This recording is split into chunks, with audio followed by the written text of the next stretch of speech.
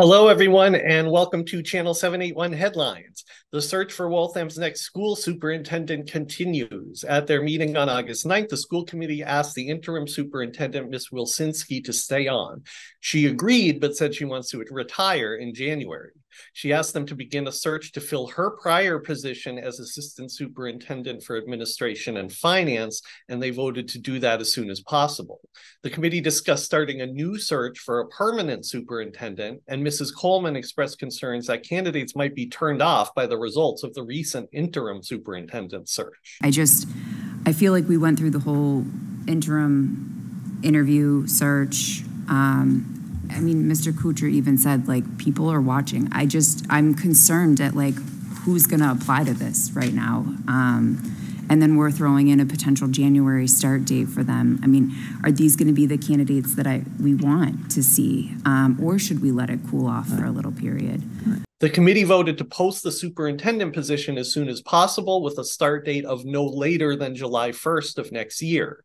Mayor McCarthy said Ms. Wilcinski will need to make recommendations about what to do if she retires in January and the new superintendent isn't available to start until July. Whatever time they start, it has to be aligned for the opening of a school year to get the best candidates, okay? But I also think that in the discussions with Mrs. Wilcinski, she can come up with recommendations to us to bridge that gap. But I think we can give Mrs. Wilcinski some, when we discuss with her contract, some flexibility as to what she thinks would be needed if she has to retire. In election news, Dwayne Champagne has ended his campaign for mayor. According to WCAC, Mr. Champagne let the city clerk's office know he is no longer interested in running. However, the deadline to officially withdraw from the election has already passed, so there will still be a preliminary election for mayor in September, and his name will still be on the ballot. Healthy Waltham, the nonprofit that offers food pantries many Waltham families rely on, finally has a long-term home. They announced last week that they will be moving to 123 Felton Street. Executive Director Miriam Michelle noted the building will need major improvements to turn it into the market-like space they envision, and asked for the community's help raising capital to do that. Also, last week, we learned that two of Waltham's proposed cannabis dispensaries are a step closer to opening their doors.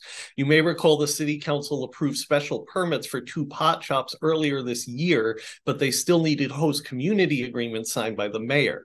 On the 14th, Anthony Cardillo, co-owner of Thrive Cultivation and Dispensary, posted on Facebook that they have a signed agreement and are now just waiting on state approval. We got in touch with Uma Flower, who also said that they have a signed agreement and are just waiting on the state as well. Both dispensaries will be on Bear Hill Road. This week, the state housing secretary released updates to the guidelines for compliance with the MBTA Communities Act, including a list of 13 state grants that municipalities can lose if they fail to comply. Another update allows cities and towns to count mixed-use residential buildings with commercial space on the ground floor as part of their eligible units. The Waltham City Council needs to update our zoning laws by the end of 2024 in order to stay in compliance with the law.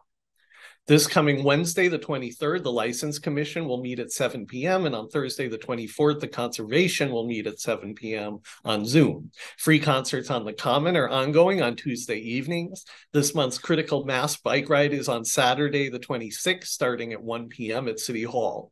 The preliminary election is coming up September 12th, so if you haven't already, check out our interviews with Colleen Bradley MacArthur, who's running for re-election for City Council at Large, and Barbara Ayala Rugdeal, who's running in Ward 3.